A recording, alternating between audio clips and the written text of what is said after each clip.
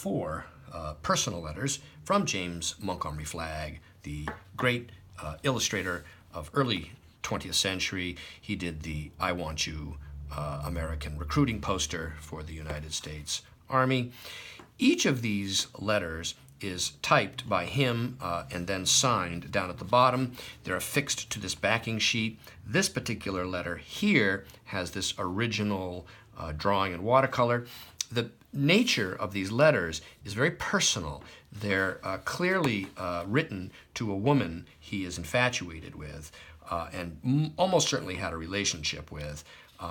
He has a nickname for her, and he makes references and allusions which are can be the veil can be pierced on those. And so these 4 signed letters from this artist are available as a lot online from me, Brian DeMambro.